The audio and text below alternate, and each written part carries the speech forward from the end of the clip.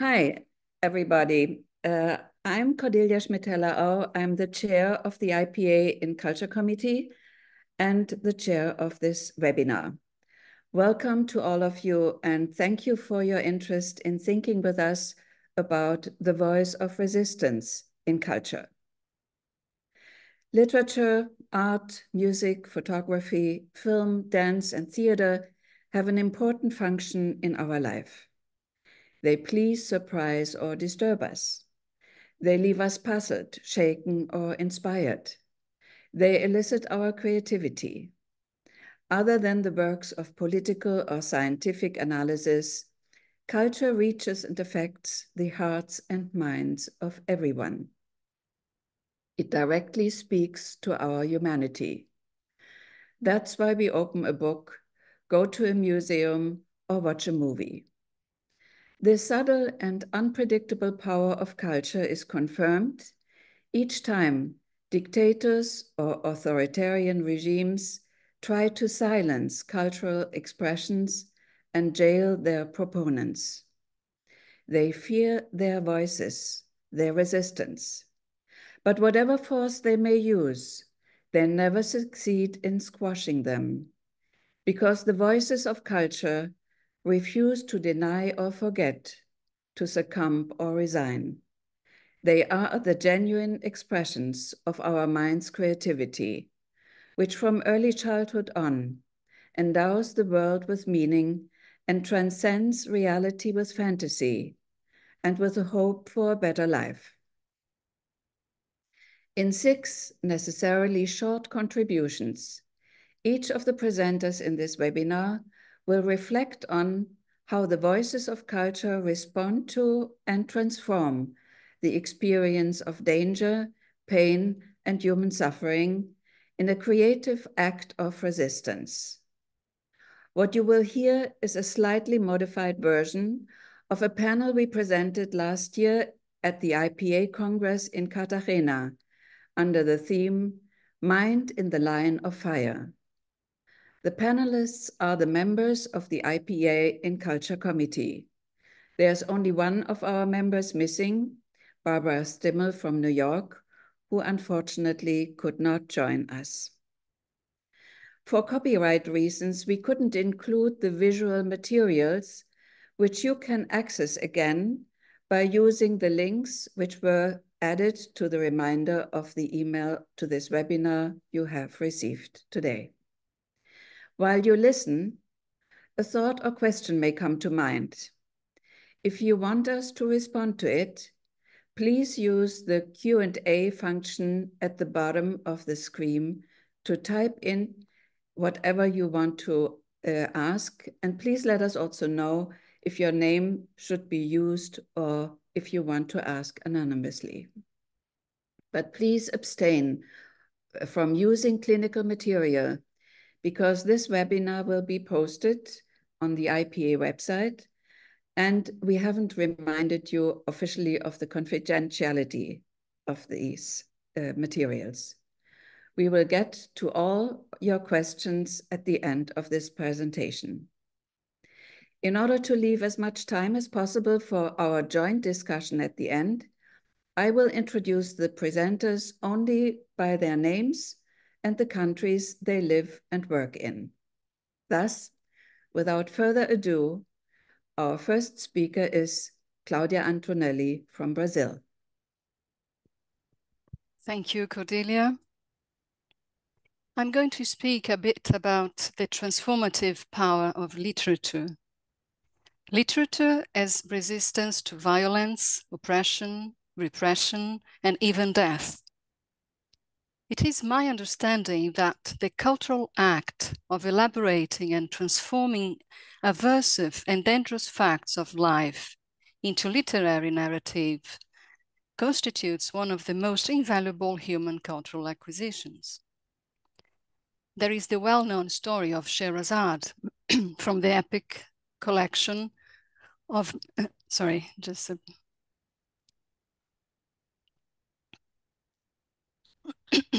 there is the well-known story of Scheherazade from the epic collection of Middle Eastern folk tales known as the 1001 Nights, Nearly everyone has heard of it. More than the story, what is at stake there seems to be the function of the words in protection of life. Scheherazade, her resistance against the merciless brutality of a man, hurt by the betrayal of his wife, at the daylight of his own castle, evoking the power of her words. Night after night, Scheherazade earns a day of life. Due to her capacity to entangle the Sultan's curiosity and thirst for something he had not known until then, that is, the continuation of an interesting narrative, of a human narrative. Her method was the expression of her mind facing a reality she did not agree to kneel to. She did not want to be the next virgin woman to be sexually consumed and slaughtered at the dawn of the day after. Not exactly knowing where the tale she told would lead them both, Scheherazade continued. Salman Rushdie, the great writer, has said on an interview, "A woman using the power of storytelling, the power of literature to tame a brute. This woman would lay her life on the line, believing that literature would save her. By the end of the 1001 Nights, it's clear that he does not want anymore to kill her. Something has civilized him.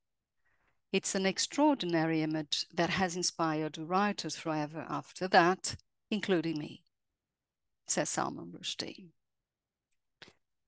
Scheherazade, in her storytelling, tells the Sultan about human feelings and affections, fear, courage, grief, envy, jealousy, pain, joy, from human relationships that she describes from out there in the world. She spells out what he, the Sultan, cannot do or does not know of, overwhelmed by his own impossibility to think and to put into words what he feels. She helps him to wait, to long for, to restrain his own brutality. He too had learned that the world's borders would expand as he tore apart the veils of the visible, writes Nelly da Pignon, a Brazilian author, in her own version of Scheherazade, in a 2009 book called Voices of the Desert. Finally, while storytelling, Scheherazade's plan keeps them both alive, becoming day after day, perhaps both, a little more human. And then there is Abd al-Rahman al-Dandi, a young man made a political prisoner in Egypt about 2 years ago, because while in a car drive with his father, al-Dandi took pictures and filmed a protest in the streets of his hometown. He was 17 years old by then, sentenced to 15 years in prison. A New York Times journalist wrote at the time, I quote, "Al-Dandi was sentenced to 15 years in prison for unlawful assembly. Once in prison, shortly after, he started writing the abuses of life in his own journal. The idea of someday publishing his memoirs gave him a reason to live," wrote Ida Lamy on March 17th, 2022. She continued, "Al-Dandi envisioned that the ending of his book would be inspiring, despite all the horrors he would have to recount," further wrote the journalist. Fortunately, he was able to be released earlier than expected. He kept himself alive, so he said, story writing his day in, day out along his imprisonment. He simply wrote, "I've absorbed this idea of resistance through storytelling my own story." And the journalist, he knew he didn't want his memoir to be about only pain and degradation. The idea that somehow it could also be about hope helped to ease his despair, letting him dream that all he was going through could have a meaning in the end. The thought of the book gave him an existential purpose at a time when his life was little more than just suffering, concluded the journalist. We may conceive that Aldendi kept his psychic life alive while creating connections between his oppressive present by then and a future in which he could tell others his story, give it a narrative, a sense, a reasoning. This is how I want readers to receive my work one day. What you are holding between your hands, this is how I survived, said Aldendi, now 27, a student of the fine arts. Storytelling one day saved the character Scheherazade and her sultan, and saved the young Egyptian Aldendi, among many others, and among many others who were not saved by any means, as we well know. Retelling a fact of life is often telling and even living it for the first time in a broader and deeper sense, once in contact with the thoughts and emotions that a sometimes ruthless experience imposes. Facts primarily without meaning, without sense, can gradually begin to take shape, thought, and be integrated into one's mind and life. This is perhaps what literature, as a cultural formation, attempts throughout the millions of plots, characters, and places that we read, hear, or write, be them fictional or factual. In this sense, we may consider that the classical 1001 Nights is a representative, a prototype of literature's effects alongside other cultural processes to keep our minds alive, nourished, healed, healing, resisting, and even expand, making sense and integration. I quote Nelly da Pignon one more time. Is it not true that what was lived in one's life, even if it dissolves in the midst of memories, is a point of resistance in the future? A verbal edification more powerful than any mosque or palace erected with stone, lime, and sweat. At last, needless but kind to recall that also the analytic diet seems to do something similar with the until then untold or even unrepresented experiences. Analysts and their patients create unpublished literature in each session they take on. This is a thought by our colleague, Roosevelt Cassola. The patient's stories, in echo with those spoken or not of the analyst, may then create new, blooming ones. A resistance to psychic death or brutal states of the mind, also called non-dream areas.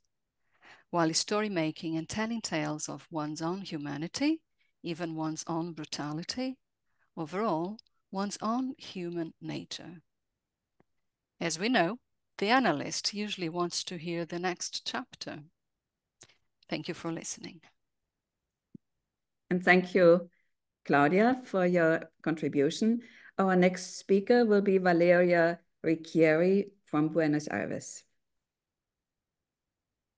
Well, in photography, there are no shadows that cannot be eliminated. August Sander. Photos present certain dimensions that the optic nerve captures quickly. Light and shadows between colors, faces that speak to us, countless movements in a small and silent square. Images as a narrative resource ask us to discover what gave them life. They announce the comings and goings of culture, which like a turbulent sea, carry and bring the vestiges of transformation. Portraits detached from words show their ideas, revealing conflicts, grief, joy, the suffering of human psyche. When I was 3 or 4 years old, I used to quietly sit and look at magazines. I was just taking my first steps with letters. These beautiful images didn't require reading. It was magical. One morning, I saw that image, a little girl running straight ahead, incomprehensibly naked. By her side, other children and soldiers also running. In the background rose a column of gray smoke that seemed to hide a terrible monster in its depth. She showed pain and terror that could never go unnoticed. It was then that I learned for the first time that there were countries at war, bombs, and that there were bad people very far away who could do a lot of harm, as my parents explained to me. I think today, not so far away. It was then, on June 1972, in the village of Trang Bang, South Vietnam, 20-year-old Associated Press photographer Nick Youth immortalized one of the most iconic images of the 20th century. The Pulitzer Prize-winning image was officially titled The Terror of War, but was better known as the Nampal Girl. Pan Thi Kim Phuc, at that time, was only 9 years old. She was running down a road with 65% of her body burned, with no clothes on because she'd torn them off to free herself from the scorching effect of napalm. That photo traveled the world and became an anti-war symbol. The path of dark colors left no time or space for curiosity. It was a brutal testimony of those historical and social events that abandon all human ethics. It did not take long for Nick Youth to understand what this image and its diffusion meant for the whole world. The capture of what was to be silenced, the concrete knowledge of unimaginable realities, the starting point of resistance to so much destruction. He began to take a sequence of photos, but as the girl got closer, he knew she would die if he didn't get her to the hospital. He did. She survived. As a war correspondent, the life between him and his camera gave him only a few seconds to decide. In spite of being so young, he already showed the integrity of his character. He understood that documentation and its art doesn't supersede the act of care. One day they would become friends. She would call him uncle. They would travel around the globe, showing the legitimate and precise controversies between Eros and Thanatos. They would be two survivors with a clear message of putting an end to war by showing the painful but necessary truth. A child escapes death. A young man saves a girl and breaks the fatality of destiny to turn it into existence. This girl, now a woman, carries the scars of her wounds on her body and the scars that every war leaves on the soul. But she no longer runs naked. She now can tolerate the photo that first took her away, who first took away her dreams, as it was used many times for a political propaganda. For a long time, the photo has haunted her like a phantom, as she says. It did not let me go. It was only after Canada granted Phuc political asylum in 1992 that she felt inspired to use her personal tragedy for a greater good. She embraced that photo, leaving behind shame, fear, and the need to hide. She turned that image into a powerful gift to work for peace and wrote a book about her experience. She also created the Kim Foundation International, a charity that provides aid to children of war. Nick Youth continues to hold his camera even after he retired.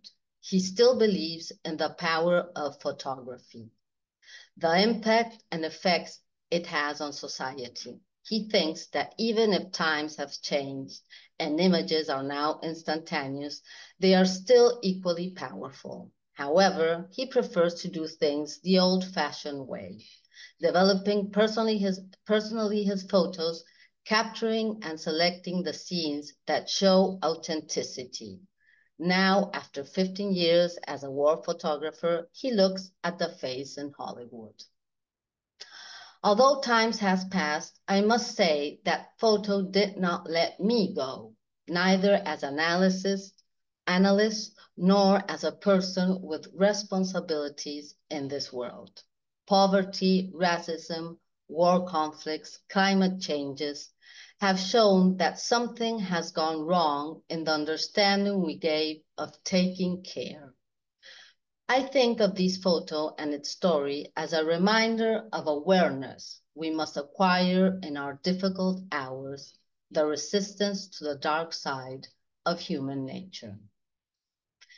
Sometimes I like to imagine the young man entering the dark room, anxious to be able to fulfill his task, waiting for the magic moment of revelation on the blank piece of paper, intrigued by the novelty of what will emerge, the essence of human nature. I think in a way, it resembles the process of analysis, the moment of unique insight, ready to transmute and unveil something vital connected to life. The artist and the art photography are there to be seen, to give us clues, to decipher mysterious of how we act, feel, and think within culture. Perhaps we, like Nick youth, are looking to bear witness, to resist, to arouse emotions, to provoke a change, to perpetuate the beauty of this world that seems to have fallen asleep and needs to wake up. Thank you. And thank you, Valeria. And I move on to our next speaker, Johanna Velt from France. Thank you, Cordelia, for giving me the turn. So I'm going to speak about a photographer, Nagel. So I've entitled my text Photographic Revelation. So I was deeply moved by Laura Poitras's documentary film, which is All the Beauty and the Bloodshed. It was released last year, and it was about the artist photographer Nagel and her struggle during the opioid crisis. To me, it was an unexpected revelation, a shock.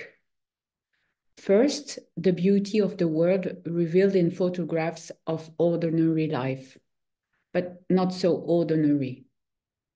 Nan first photographed her school friends, then the people of the night. She went to live in a community in 1972 in New York. She photographed the Manhattan Underground, straight, gay, bi, young, old, beautiful, ugly couples. In particular, her drag queen and trans friends. Sublimated depictions presented in a book entitled The Other Side. And in an interview in 2020, she says, "The conversation about trans issues is different these days. Trans people are much less segregated." So in her work, there's people, there's Nan, there's photo of them by her, and photos of her by them. She portrays herself in the sometimes devastated lives of these ordinary heroes who struggle against drugs, prostitution, the streets, madness, and violence, including domestic violence. She openly testifies that she has been in gay and heterosexual relationships, that she has taken drugs and been a prostitute. She takes a picture of herself after being beaten up for the nth time by her husband. So it's a way for her to denounce battered women. But above all, it's a testimony that she offers to herself so that she doesn't relapse and go back to her husband. Then she will divorce him. She also gives voice to these people we don't know through her stunningly beautiful photos. She is part of their world. She shows that world. She shows life, sexuality, and desire.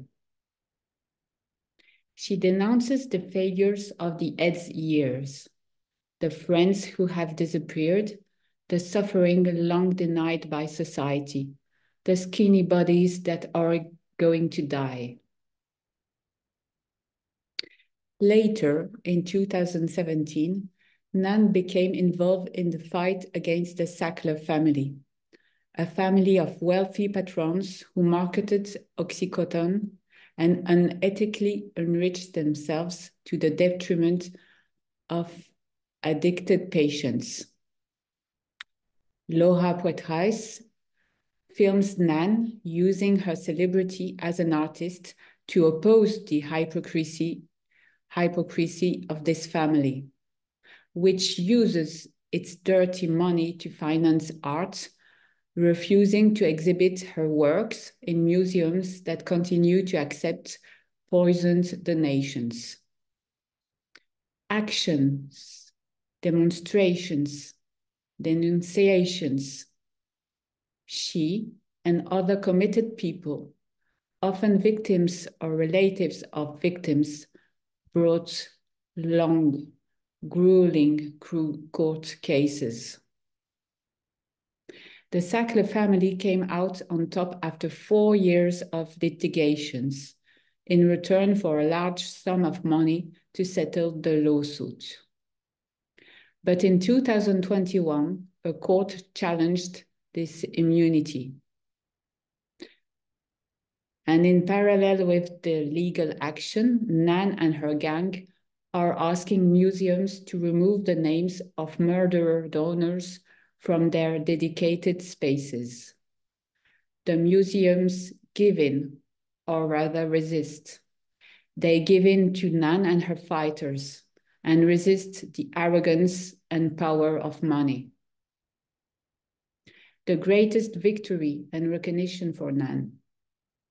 Art stands up to the indiscriminate fire that killed 500,000 people in the United States between 1999 and 2018. In many ways, Nan embodies resistance to the obscenity of the world around her. But perhaps the real story lies in her older sister Barbara's wish to protect Nan from her mother's madness, a resistance for which she paid dearly. Barbara shed her blood for her sister, who in return gives us all the beauty of the world through her lens as an artist and her struggle as a human being. Nan reveals through her lens and her political actions what we cannot or do not want to see. She knows only too well that we can be caught individually or collectively in movements of splitting and denial. The title of Laura Poitras' films, All the Beauty and the Bloodshed, is what her sister Barbara says when confronted with a Rorschach test during one of her stays in a psychiatric hospital. The film produces an incriminating medical report against her parents, who wrongly locked her up and probably drove her to suicide. In the next film sequence, Nan films her parents with great tenderness, and we understand that she is unable to reconcile these two images of human beauty and ugliness. Artists reveal the world to us, but they too are sometimes caught up in their own blind spots. Thank you. Thank you, Johanna. And our next speaker is Elisabetta Marchiori from Italy. Thank you, Cordelia, and thank you all for your presence. My talk entitled Reflection, a film about the resistance of the mind in the line of fire, focuses on cinema, specifically on a film, Reflection, by Ukrainian director Valentin Vasiljevic, presented in 2021 at the 17th Venice International Film Festival. And among the material you can be found a montage of 3 scenes from this film, but now is available for streaming on Amazon Prime and other platforms. I would like to start with a quote from the French director Eric Romer. The mission of cinema is to turn our gaze towards aspects of the world we do not want to see. And it is certainly not the role of war cinema to make the audience understand the war, nor to heal ignorance of history. However, the power of the images flowing on the screen in a dark movie theater prevents us from closing our eyes to the pain of others. Cinema can become a form of resistance, enhancing the ability to think in the face of the horrors of war, compared to the incessant stream of the images of atrocities broadcast non-stop by television and spread virally by social networks. Regardless of the ethical value of such images, they risk creating habit, detachment, and apathy, causing us to lose our sense of compassion for people who suffer. They are images that blind rather than make us see better, and they also cloud our ability to think as psychoanalysts. In the film Reflection, the scenario is the Donbas War, which began in 2014 as the prelude to the so-called special operation, the invasion war launched in February 2022. As of February 2024, after 2 years, not only has the war in Ukraine not ceased, but it seems to have infected the world, renewing conflicts that had long been dormant, such as the dramatic escalation between Israel and Palestine. The title of the film is already very evocative. On the one hand, it refers to the reflections of the war in people's lives and psyches.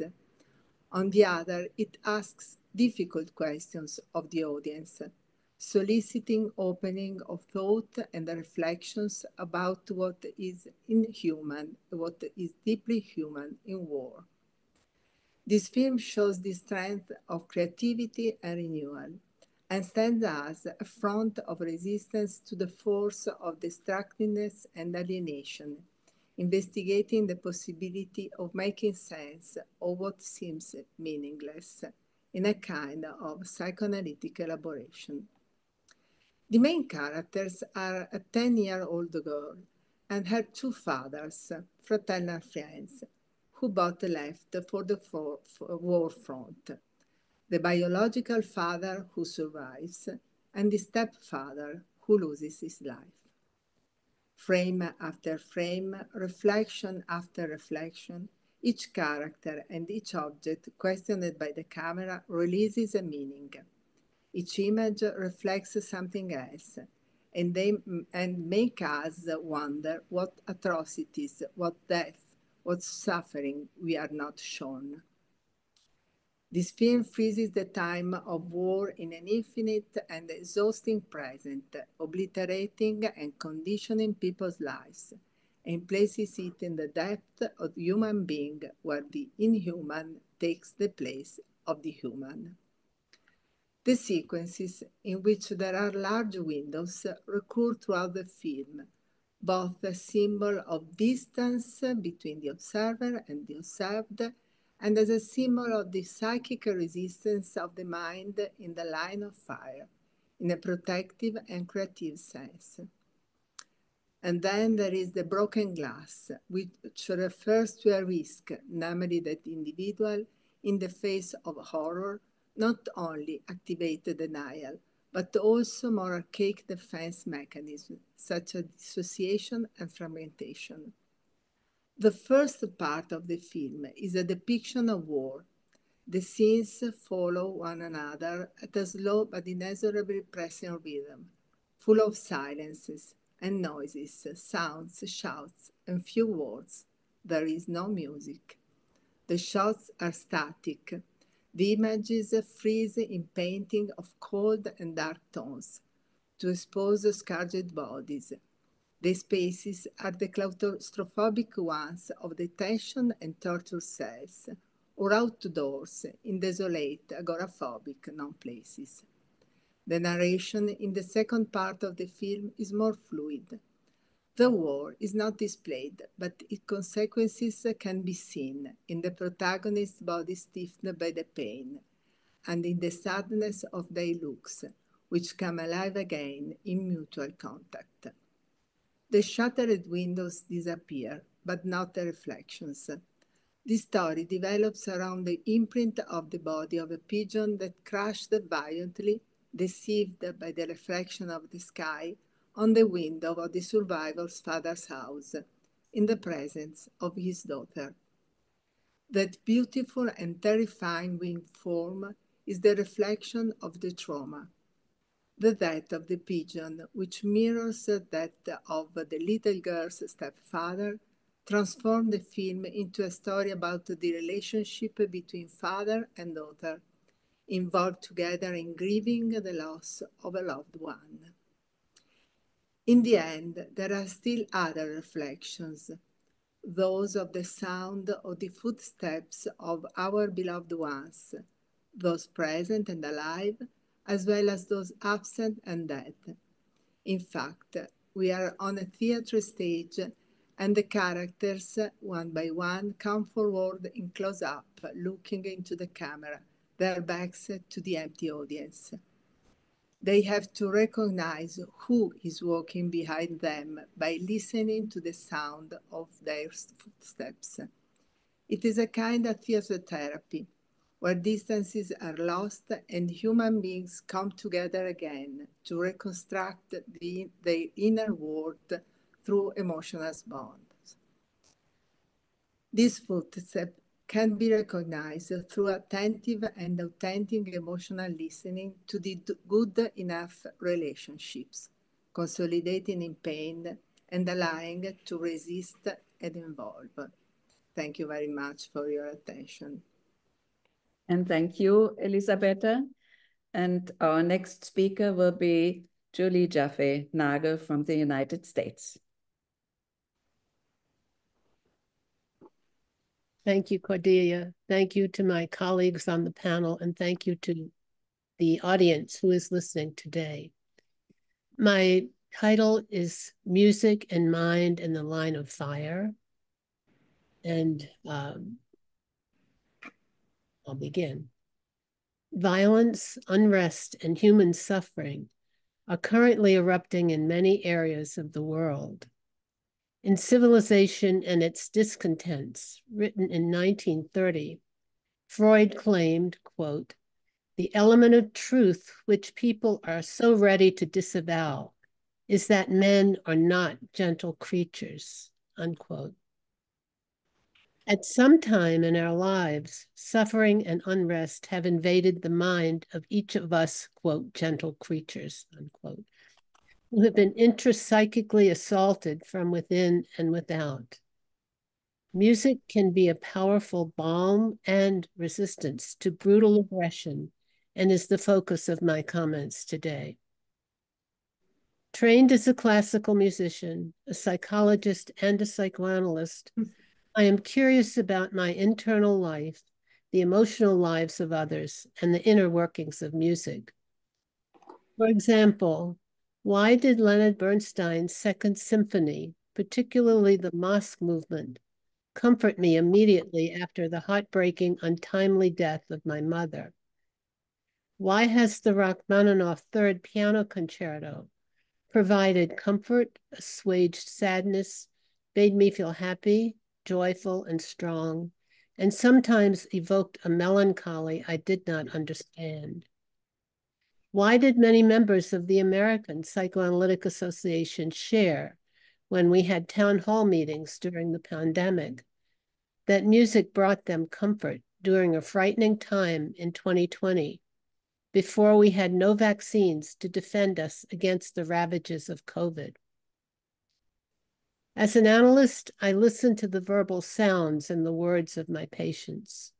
I have become increasingly attuned to how much music helps both them and me experience affects which convey aural, A-U-R-A-L, responses that neither my patients nor I can articulate verbally. I also realize how music has served me and my clinical work as I listen to the sounds and silences of my patients, the tones of their voice, and the songs they sing about memories which augment or elicit their verbal associations. Sometimes I experience a music composition in my countertransference that comes to my mind and informs the comments I make to my patient. Music in general, and specifically the piano early in my life, became a transitional object to maintain connection with the people and places in my life that I have loved dearly and lost sadly. Attachment to one's mother or mother country also can be embedded musically in the mind and soul of people who are trapped in the line of fire, both externally and within their mind. Why does music affect us so strongly? This discussion is complex and can be found elsewhere. For brevity today, I feel attuned to the proposal that music sounds the way emotions feel, and the claim that music represents a simulacrum of inner life. Music can evoke and integrate nonverbal and pre-representational unconscious imagos and sensations with verbal and representational concepts explored through the tones of talk. Contrary to Freud's denial of his acoustic sensibilities, which I question as possibly defensive, is the idea that music, according to philosopher Theodore Lipps, shifted the focus that Freud was developing about a representational unconscious in his dream books to pre-representational, non-verbal, affective factors in psychic life. For Lipps, the aesthetic of music was a central feature of psychic life, irrespective of conscious and unconscious representational factors. In fact, music ultimately gave rise to them. Neither the analyst, musician, nor the listener needs to be trained in music nor psychoanalytic theory to experience powerful emotions, both joy and pain, in response to music.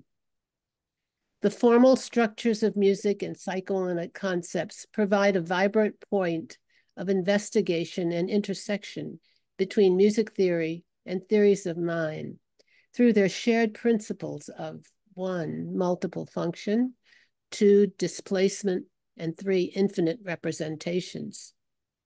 Together, music and mind can contribute to a nuanced understanding of intrapsychic processes and transformation of a mind in conflict or a mind on fire. Psychoanalysts and musicians, as cultural ambassadors, can and already have transported psychoanalytic concepts into the community beyond the walls of each individual discipline. I invite you today, in this unsettling time in our history, to reflect and explore how you think about intersections between mind and music. What music would you share with others as a cultural ambassador? How would you engage with other people through music? I conclude with a thought and a challenge. How can psychoanalysts and musicians, individually, in groups, and together, create, transport music and psychoanalytic knowledge into the community beyond the walls of our consulting rooms and concert stages? My experience has shown me and others that the intersection of the aural, A-U-R-A-L, nonverbal, musical, and oral, O-R-A-L, verbal, and words, the intersection of these roads to the unconscious intersect and have the potential meaningfully to promote the tones and talk of peace. Thank you. So our final speaker now is Andreas Mittermayr from Austria. Thank you. Okay, I'll start right away. The title of my presentation is The Resistance of Music, the Music of Resistance. So it's also about music. And I'm using the example of the Ukrainian national anthem. I'd like to elaborate further on something Julie addressed in her presentation when she pointed out that music has a tremendous evocative power, and when she raised the question what it is about music that it moves, affects us so reliably. I'd like to add another reverse question, namely, what are we doing with or to the music? Or in other words, how do we use or misuse this particular, the musical object? The musical object can be invested with libido. It can be used as a means of unification, of connection. It can be identified with the ego ideal, but it can also be used in the service of resistance, both intrapsychic and cultural resistance. I find it striking that music seems to have a unique applicability as such instrument of resistance. Think of the genre of resistance music, songs of slavery and emancipation, partisan songs, protest pop songs, and so on. Music can therefore at times also become a weapon against internal and external threats, but also regrettably as a weapon employed in a destructive, sometimes even perverse way. But first, let me start with an example of the first category, music in the service of unification. At a moment of urgent need for individual as well as cultural or collective defense. Many of you have probably come across videos of performances of the Ukrainian anthem in a variety of versions and different contexts, filmed especially during the first months of the war, played, for example, by soldiers around a bomb crater, sung by the Odessa Opera Choir in front of the Opera House, or performed by a little refugee girl in front of a great audience in a stadium. I think it was in Poland. These clips went around the world through social media. Roger Kennedy offers in his book a summary of the functions and effects of music. Just to name a few, he says music can create a sense of wholeness. It can, without question, rouse us into battle. It can excite us with rhythms and harmonies, bring us into intimate connection with each other, soothe us, and it plays a vital role in the ritual of a community. All these effects can be quite easily observed in the mentioned videos. The performances are very powerful and moving for the performers as well as for the spectators. And certainly not least because of the specific formal aesthetic nature of such hymn-like musical works. The majesty of major chords, the sublimity, a very self-confident melodic voice that has a recognition value, grounded by a dynamizing marching rhythm. it allows an immediate emotional response and resonance. But we are also dealing with a field where music and politics intersect. Music, which is used for political purposes, can, as Brenner states, serve the resistance of a group against persecution, identity formation, but also the demonstration of power, distraction, and concealment. We see very clearly in this list that music use can pursue very, very conflicting goals and spring from very discrepant motives. I'll elaborate further on that.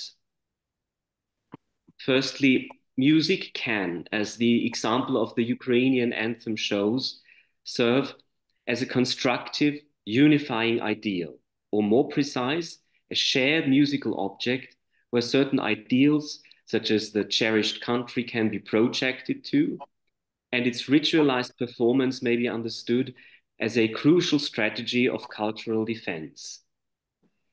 A process of libidinal investment is involved, but we could also think of an investment of lethic drive energy, a term Cordelia Schmidt-Hellerau used for the designation of the drive energy of the preservational drive. The beloved country and its people are to be preserved and sheltered. Furthermore, music is a fundamentally physical experience, which creates something like a second skin, a protective sound envelope, as Didier Ancieux called it. Secondly, the at times excessively performed song can serve as a means of manic reparation, for example, in the face of real bombardment. It may involve other resistance strategies such as omnipotence and denial, and can be seen as a necessary protective or preservative strategy of the mind to overcome paralyzing fear in a moment of great internal and external danger. And thirdly, sadly, history also taught us that music can be corrupted and instrumentalized for very, very destructive purposes. The domination of the paranoid schizoid cosmos, the workings of the death drive, or a process of diffusion of drives, the dissolution of the fusion of sex and aggression, during dangerous regressive states often accounts for this perversion of music. Anthems or hymns are then being misused as a weapon in the service of destruction or envious retaliation. Retaliation, for example, as a reaction to fantasized attacks on one's grandiosity.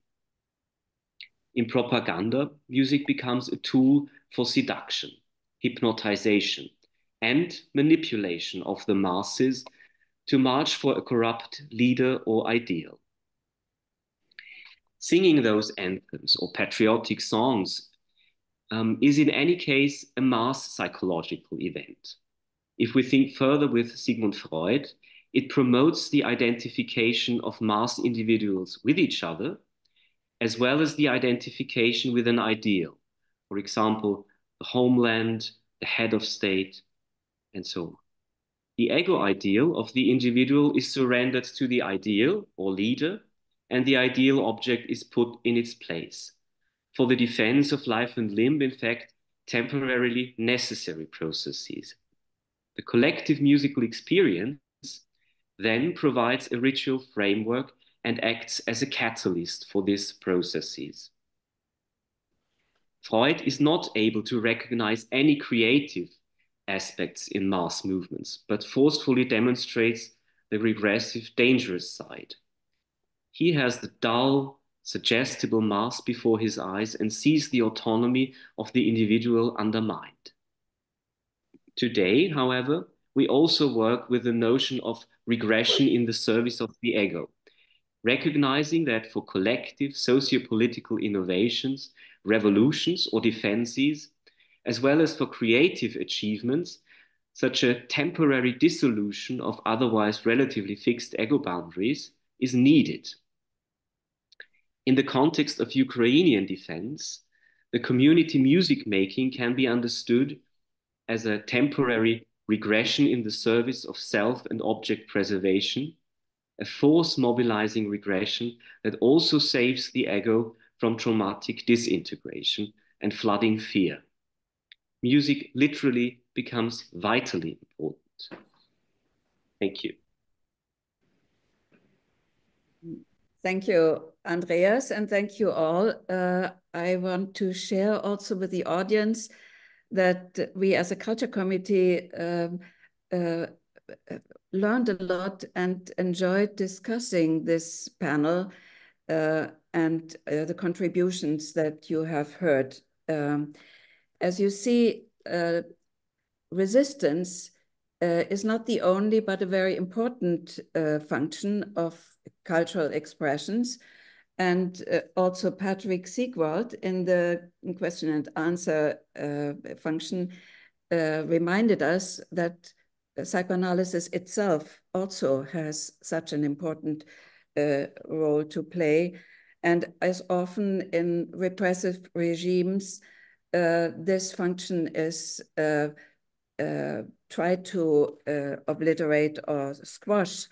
We know that in particular literature has taken up this role of resistance. You may, for instance, also think, of course, of Alexander Solzhenitsyn, the Nobel Prize-winning author who wrote this important book, The Gulag Archipelago, and who was stripped of his Russian citizenship and sent abroad. I remembered, for instance, how the mini-series on television in Germany came out called Holocaust. It was in 1978, so more than 30 years after the end of the Second World War. And this series, even though criticized from serious angles, did lead to a flood of documentaries and portraits and discussions about the Nazi time that lasted for years. And it made the notion of Holocaust also a publicly known notion. You see that these expressions of culture can have an important influence in the awareness that we have about the wrongs that societies at times produce. It is sort of like the Émile Zola said, always a bit of j'accuse, I accuse the wrongs that I experienced or see. I invite the audience now to chime in and let us know on the Q&A function that you will find at the bottom of your screen. Q&A is noted, and while we are waiting for the first questions to come in, I would like to invite the panelists if they want to raise their hands and also comment on their colleagues' presentations or add to what they have told us.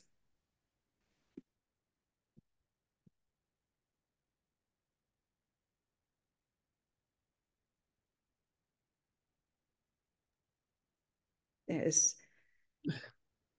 Yeah, Claudia. Yeah. Yes.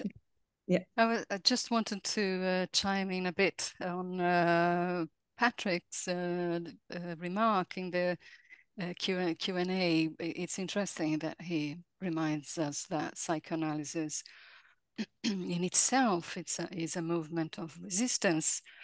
And I was remembering how he mentions the Nazism and how at the time psychoanalysis, of course, suffered as everybody else involved somehow in that part of history, but it survived, and not only survived, it immigrated, and it kept growing and developing and finding new ramifications, so to speak.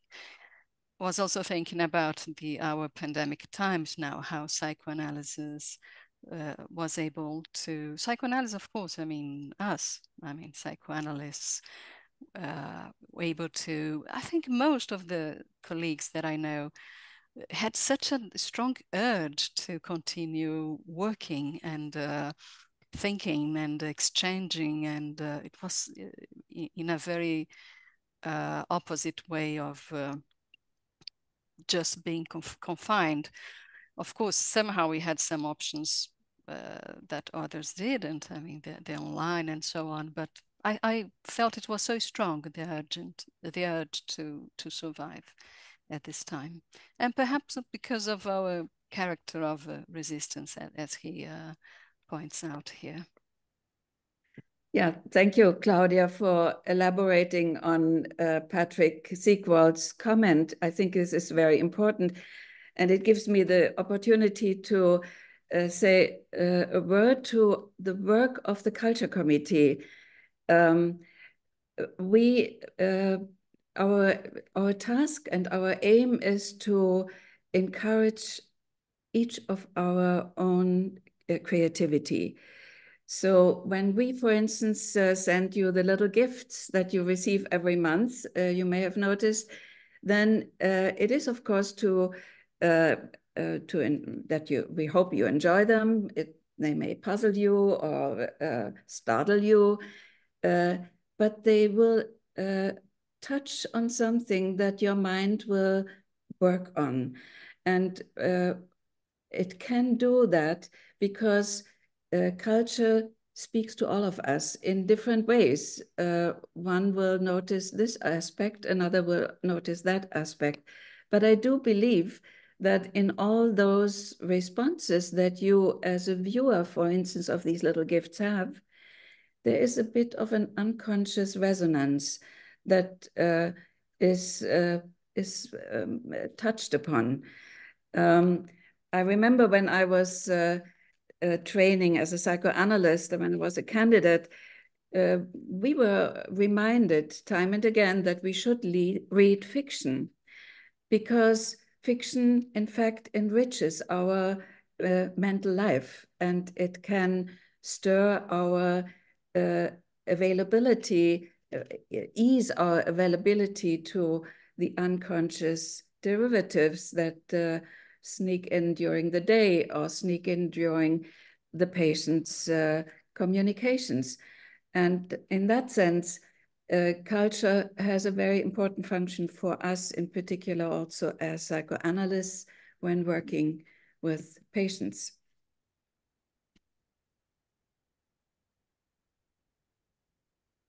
Claudia?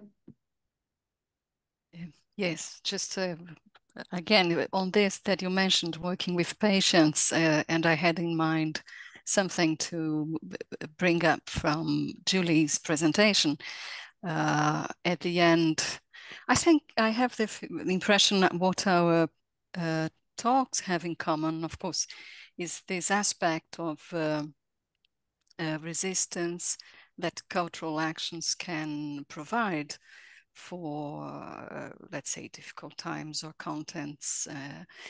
At the end, Julie challenges us, asking, well, but how can we bring this then to outside the walls of our consulting rooms? And I was thinking, there was another moment in her panel that caught very much my attention when she says that with her patient, sometimes music comes to her mind. So it made me think that somehow music is part of her idiom with her patients. The other day I read that every pair has its own idiom, and we know that. So music is part of her idiom, and I was thinking in my free association here, an idiom, we know it's common knowledge. I mean, the earlier we start learning another idiom, the better it is, more chances we have to grow into it. So I don't know if these, how I can put this together, Julie, to place a question to you, but how can we, as early as possible, bring culture to children, for instance, or to education. Yeah, thinking about the ones, you know, growing up time. It's a very, thank you for the question. And it's a very big one, very broad one. I think we all have done that in a way this morning in speaking, but we're speaking to our colleagues. But to, as I mentioned, to go into the community just by being there and having a way of thinking about a topic that you might present on will be presented from your psychoanalytic perspective, because you can't help it. You are a psychoanalyst. You just don't do psychoanalysis. You mentioned something too about how the pandemic has allowed us to perhaps expand our way of working. And what we're doing this morning, I can't imagine being done too long ago, and communicating not only with ourselves, but with non-analytic people, and to give workshops, or to expand our concept of what is psychoanalytic. It's in my mind, it's more than just doing psychoanalysis. I don't want to go on too long here, because everybody has said something today that can make an impact on others by sharing it with others outside of the psychoanalytic consulting room. If there's time, I have an example of I thought in music that, although we can't play it today in person together, you can listen to it, but something that Andreas sparked in me. But I think I'll turn it over to other people to see what they think about. How do we get to be involved with other people who can absorb, even if they don't understand psychoanalytic principles? It's a different way of thinking than just problem solving. And it's a very elegant way that absorbs non-verbally and verbally from what we can offer. Thank you, Julie. It's a very good point. And I think what we as a culture committee offer is a focus on culture that we have in common with our patients, for instance. I just feel reminded of the fact that I have a picture of a landscape hanging at the end of the couch. And many of my patients at some point said, this looks exactly like the landscape where I grew up. And it's not possible that it is basically an identical image of their individual landscape, but they see something through the art of this picture that relates to their own experience. And I think in music, it may be just like that. The musical object as such is very specific, but what each of us does and what each of us can revive in oneself is individual and helps altogether, I think, to strengthen the voice of resistance, for instance. Elisabetta, you want to say something? Yes, thank you. I like to thank you, Maria-Lisa, for the comment about the movie. And I think that it's amazing how some films are almost prophetic sometimes. And when we watch a film in the dark room in the theater, we cannot look away, not change the channel, and still remain indelibly imprinting in the memory and become more real than fiction sometimes, with great potential to produce thought and to stimulate the desire for further comprehension and knowledge. And I think cinema is an important cultural stimulus to thought as a psychoanalyst.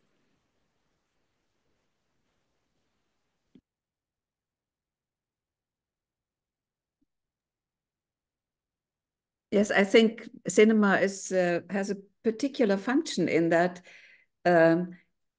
maybe because as long as we see a movie, we cannot look away, as you so well described, and we feel being in this world that is presented in the movie, but is not presented in its raw material, but in a metabolized way. The movie maker has included and integrated his understanding and his thinking in what he or she shows. And so it is a better way of confronting realities, even such harsh realities like war. May I read here two of the audience remarks. One says, thank you for this excellent seminar on the creative culture. Yet she wants to ask, it's Beth Kalish, Weiss. She wants to ask about the omission of movement and dance as part of the group discussion. It often is the least discussed. There's also a resistance after all the senses that housed in the body, the moving body, that precursors to verbal language as seen in children as communications. Please comment. Yes, thank you, Beth, for bringing that up. It was not meant to exclude or to be disregarded. This panel came about with, of course, each of our panelists had a particular focus or had a particular idea. So we did not cover everything. And I do think the cultural voices are much broader. So definitely dance and performances of all kinds are important here and to be included. I think in particular of, for instance, modern dance, which can be quite jarring and revealing. So yes, it would have had a place in our discussion had one of our members had an immediate or deeper connection to that part of culture. There is another comment of Marijem Esmailina.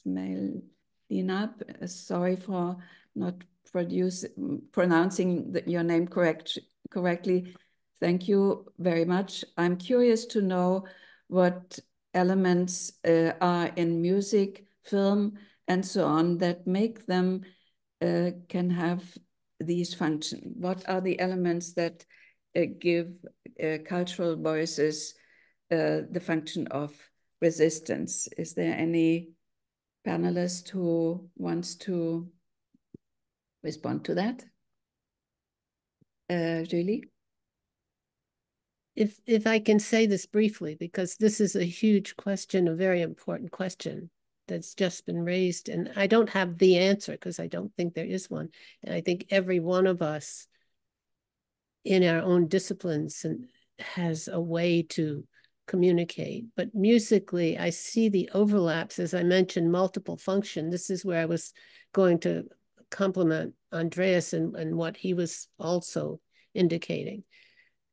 In music and in analysis, we have similar concepts of like core conflicts that come into our office. Patients come in, they identify a problem, but that problem that they identify when we start to work with it expands over time to have many tentacles, shall we say. It expands. There are many applications of that core conflict that are worked out over the course of an analysis.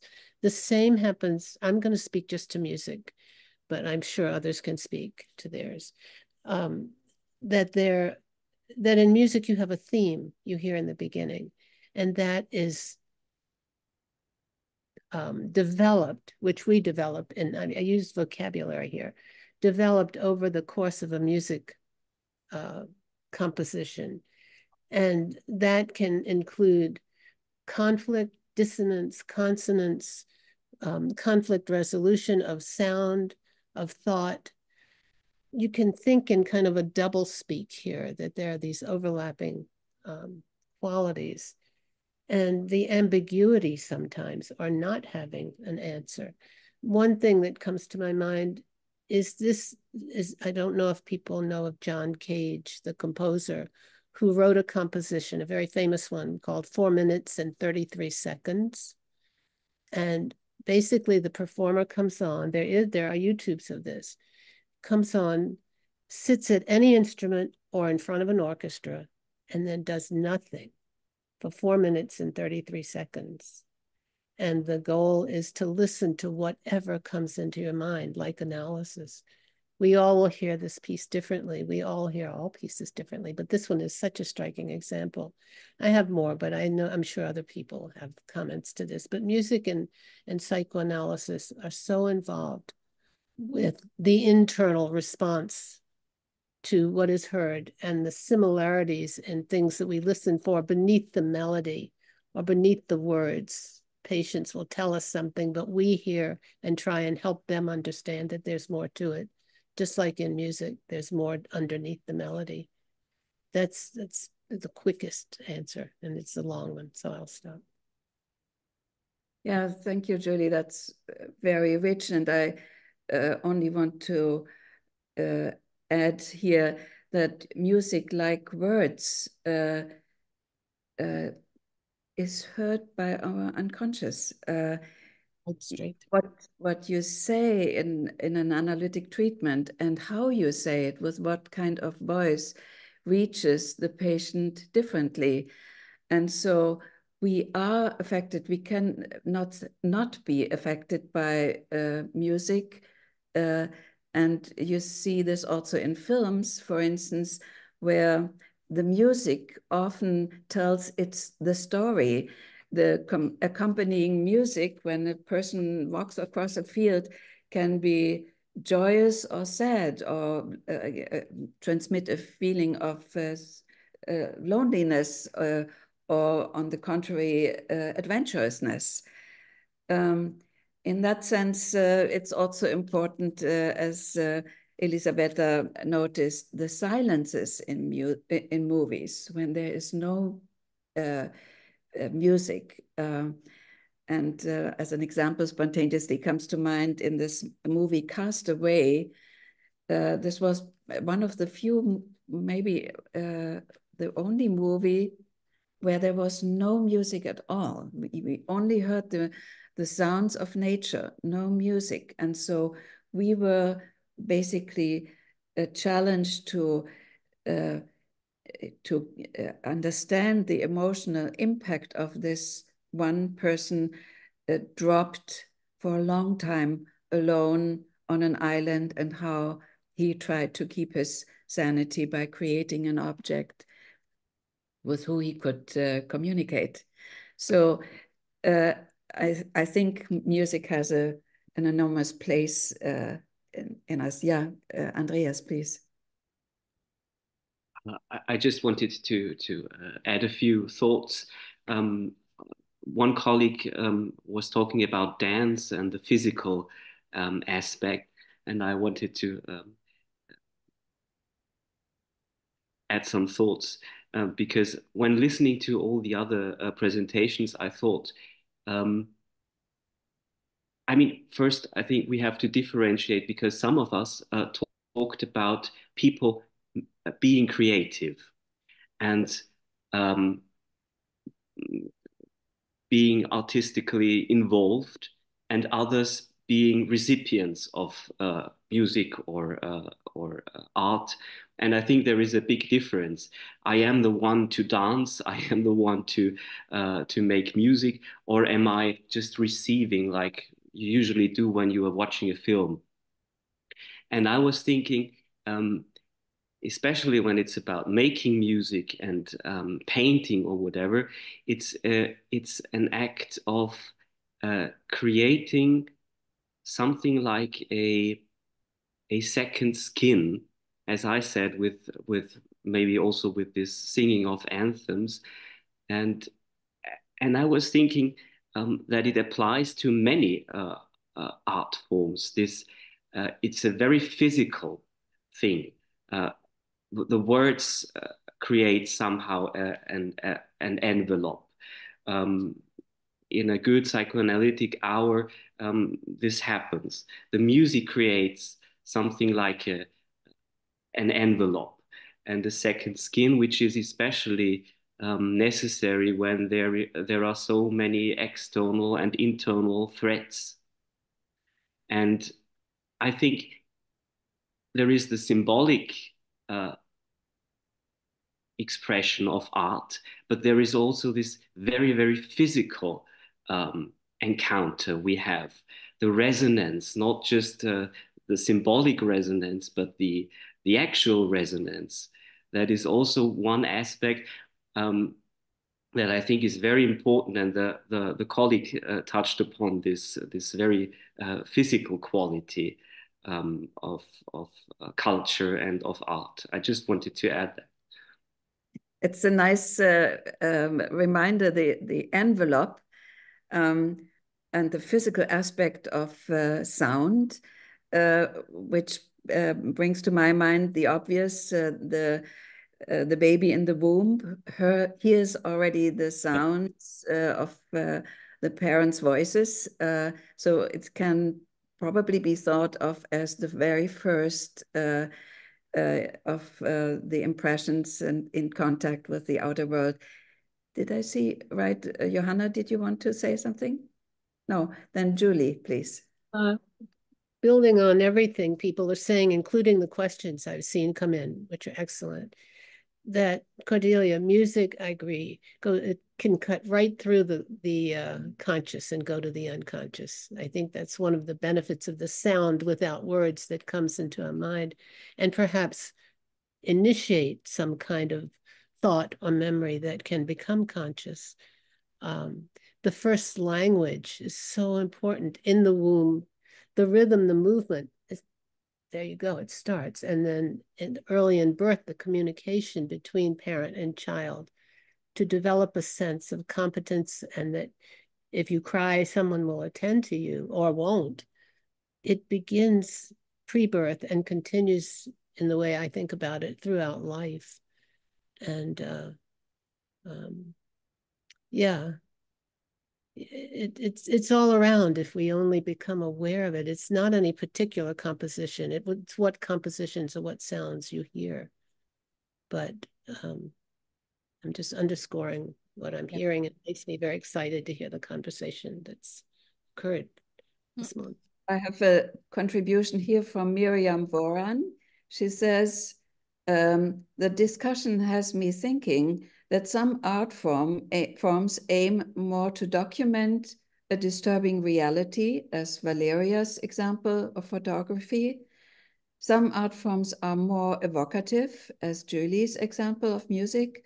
And she wonders if we could comment on how these dimensions are each linked to resistance. Valeria, do you want to say something?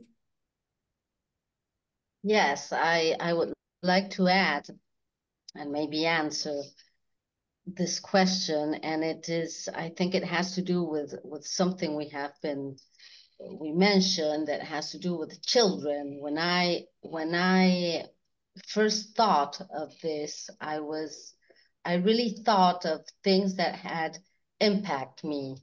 And one of the things that, as I tell in what I wrote, is that I was 3 or 4 years old, and I remember this picture as being something very disruptive, because I always looked at these National Geographic pictures with a lot of, colors and nice flowers, and suddenly this comes, and I think in that, being a child, I couldn't understand. I understand later on. So I think that sometimes reality comes also in the form of art, but it's also necessary. And I think that what I also wanted to outlight is that these two people that had, well, Nick Ute already had a brother that died as a photographer, and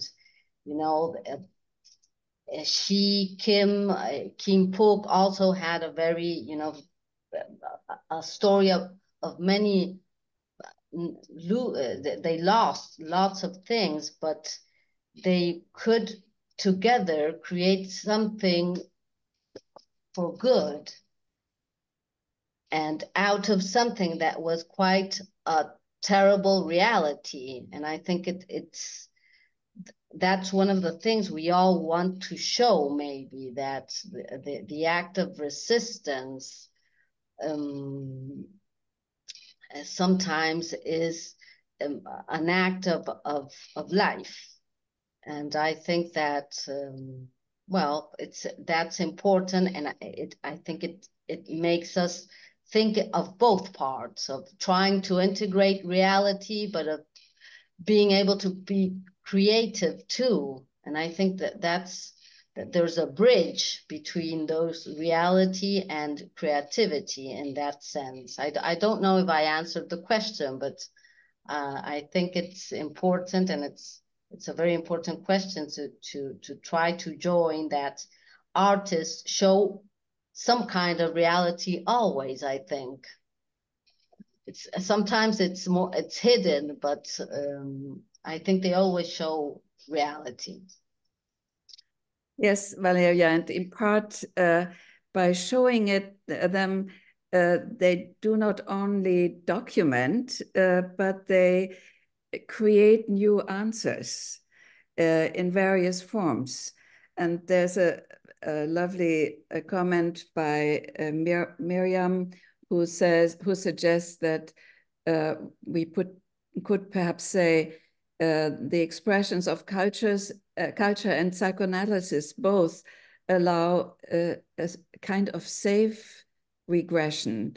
This reculer pour mieux sauter, a regression in the service of the ego, as it was called, being touched, deeply touched, and then producing something new, often combining various forms of culture, music with image, or in poetry, image with the rhythm. The rhythm was also mentioned in one of the comments.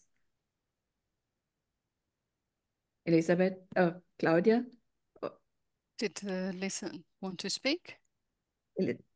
Oh, yeah. No, I was just thinking, of course, I mean, it's, I think it may be obvious, but I wanted to outline that our choices of cultural expressions are not, I mean, there are no favorite ones, so to speak, except perhaps for Julie, who is such an expert in music, but we had to pick some, and many others were left out, of course, like painting and sculpturing and so many other forms.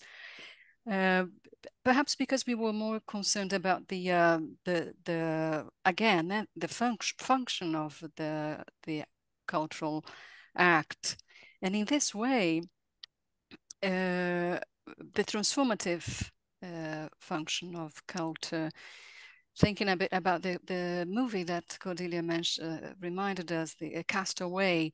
Somehow the character was not content with the reality that was given there for him. I mean, the natural state of his reality, the sea, the horizon, and he alone. And he creates William, his colleague, his friend there, the object. So there is this transformative action that transforms reality inside and outside. Then I'm not sure we can divide it so much, disagreeing a little bit with Andreas. I'm not sure how passive or how, when we receive art or culture, or when we do it. There is an author here in Brazil, Figueiredo, thinking on Christopher Bowler's transformational object. He says a painting, when a painter paints a painting, there's something that has happened with him, the painter. But the painting will only achieve its purpose when somebody else sees it, and it may transform the other one as well. So this chain of culture going on, which of course is not always good. We are not idealizing it. There are cultural mean objects that are created by the human kind. That's just what I wanted to say too. Thank you, Claudia. I have 3 interesting comments now in the Q&A section, and I will read them all one after the other, inviting our panelists to respond to it. We are a bit at the end of our time, but we can run a few minutes over. So Alan Wieland says, if art has a value of working through experiences, isn't it already a resistance? Ed Tronick says, following up on the fetus and the maternal heartbeat, I wonder how music and movement in particular sculpt the child's embodied systems, which still exist in an adult and shape our experience and meaning of music and movement. It seems to me our adult words do not capture our experience. And Licia Risetto says, I'm thinking about the integrative function of the music and the artistic expressions or literature, depending on their organized form, which facilitate the mirroring function and so integration of splitting subjective parts. So there is, again, music is at the center of our discussion. Does anybody want to comment other than agreeing with these 3 comments? Just want to say, not only music. Licia, our colleague, also says literature. I understand she's bringing about she says the organized for facilitate the mirroring function, integration of the splitted subject parts. I think this is so interesting, and in my understanding, arts in general do that. Right. No, I meant only to say the discussion, our discussion, focuses a little bit more on music here. That doesn't mean that other forms and expressions of culture do not serve similar important functions. All right. We are at the end of our time. I thank the panelists in particular for their contributions, and I thank all of you who thought with us and contributed silently or by writing your comments. And I hope you have a nice cultural experience over the weekend. Okay. Bye-bye, everybody. Thank you.